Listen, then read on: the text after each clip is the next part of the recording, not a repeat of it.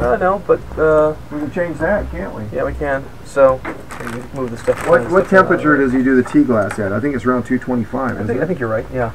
So just a couple of the individual builds. This was the Kickstarter part that people have asked about. You guys would recognize this guy. This was the one that started off the whole 100 micron thing. We haven't really changed much of anything to it, except just remove the raft that was underneath it. Yes, we can print with black. Thank you very much, DeCosted, for giving your feedback on this guy. Oh, you know what? We didn't show the... We got something else we showed. Printed a couple of gears. These guys do mesh and work quite well. Oh, guys, this was PLA. We did earlier. This guy, well, for those people who've Skyped in with us, this was the big print that we did the other day that didn't quite make it because of a small little glitch. So, but it's all right. This was a start-stop. As you guys can see right here, we started with one material, which was yellow, and we stopped it, and we started printing with green, and we were able to actually print the green. There you go, on top of the yellow. Did you show them the black and... Oh, yeah. I'll get to that in a second. We went through, all of these guys are, you know, I guess you could say, they are evolutionary type of designs, these guys. And I'll show that to you in a second. We printed the heck out of the green. We went from design to design to design till we found something that we liked. Just to give you somewhat of an idea, just for the material, and this is just for the material sensors, guys. I mean, we're going to see right here, which is actually kind of funny when you look at all these different prints that we've done.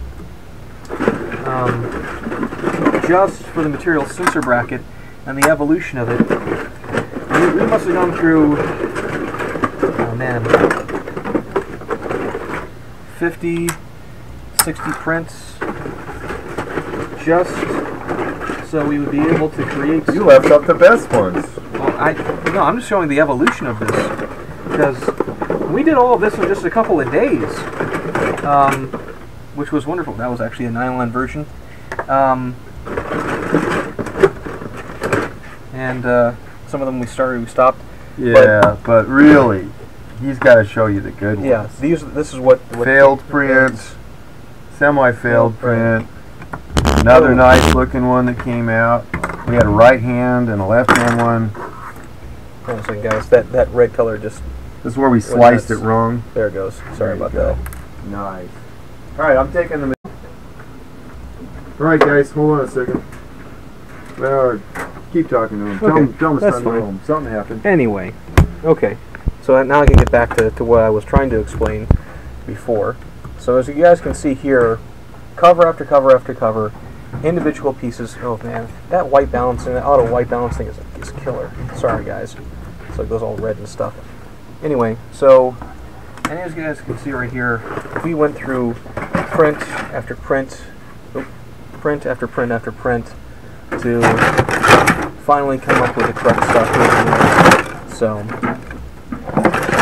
some of these are failed prints, some of these guys actually, this guy was a functional print at one point in time. We destroyed it. This one was another print that we actually did at the Turner Mini Maker Fair, and this guy actually does work. So it's just got a bunch of hairs there, so we can move that guy off. There we go. So, besides all this, some of you guys have sent us actual prints in, and we will be printing those particular prints. We just haven't gotten to them just as of yet because we were getting, you guys can see here, to work. We printed John's prints all weekend. Yeah, that's true. We did print them all weekend. So there's one print, the star. One thing I did want to show you guys was actually on this print that you see in front of you, for the actual material sensors that we put together, all on the cap for the spine. It goes on top of the engine, and then you got the material sensor here. If you look very closely, move this guy right there. You see those threads that are right there? We did not print those. Truthfully, these little threads that you see right here, the plastic is strong enough, the ABS plastic is strong enough that if you want to use a tap, you can use a tap into it, and put your own threads into the actual material.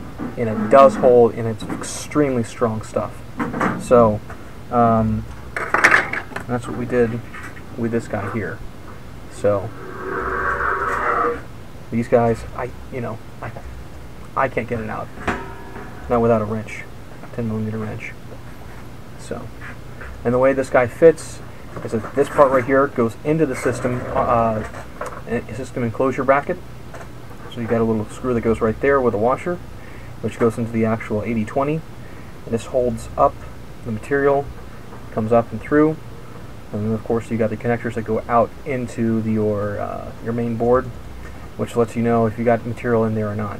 There's the switch. So there we go. Come on, refocus, refocus. There we go. So material comes up through this guy, up through here, and all the way straight through. So it's just a simple switch. Nice. Okay.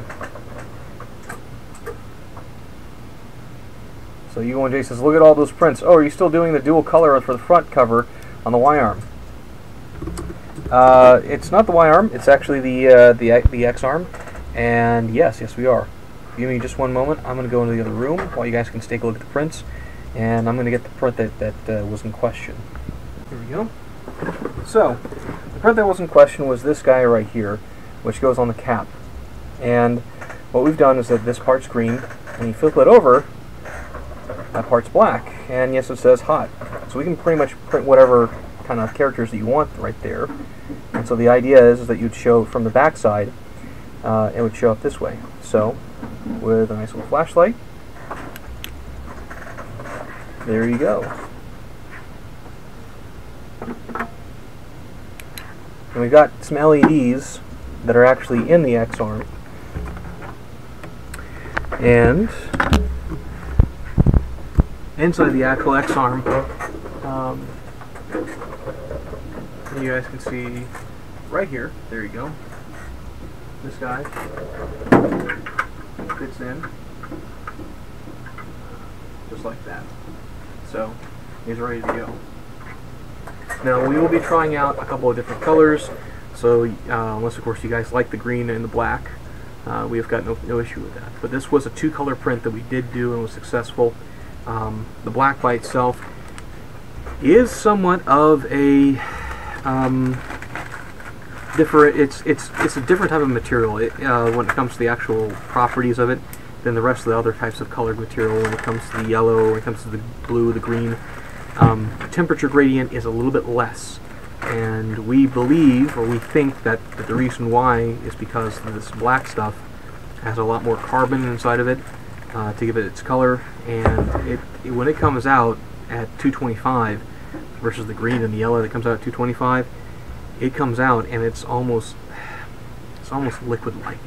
So it's almost like it's just dribbling out, almost like molasses, and that's not a good thing. So when we change the color temperature to be down just a little bit further, it printed just fine, which is the reason why we're able to print this other top cover in black.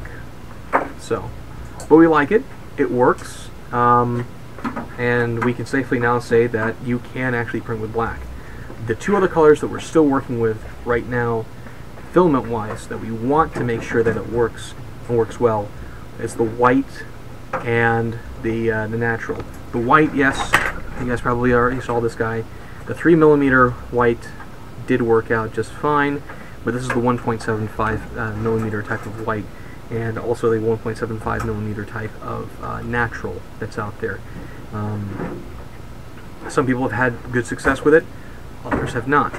And strangely enough, it's the difference between the white and the black when it comes to actually printing can be quite significant. So, and let's see. Powers USA says the same effect can be had with different thicknesses of the same color. Thank you. And yeah, you're right. And DeCosta says, I get my best prints out of white and natural. Wow. Okay. Well, then it might just be the supplier that we've been working with, and that could be the big. It could be the biggest issue. So. Does it print at the same temperature? Oh, that's a good question. DeCosta, does it print at the same temperature, the white and the natural? The white should. Yeah. The natural actually should also. Okay. Yes, DeCosta said yes. Okay.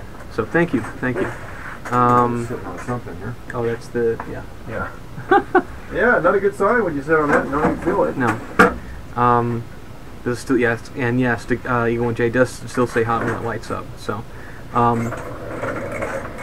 too many printer strip breakers. Well, the lights haven't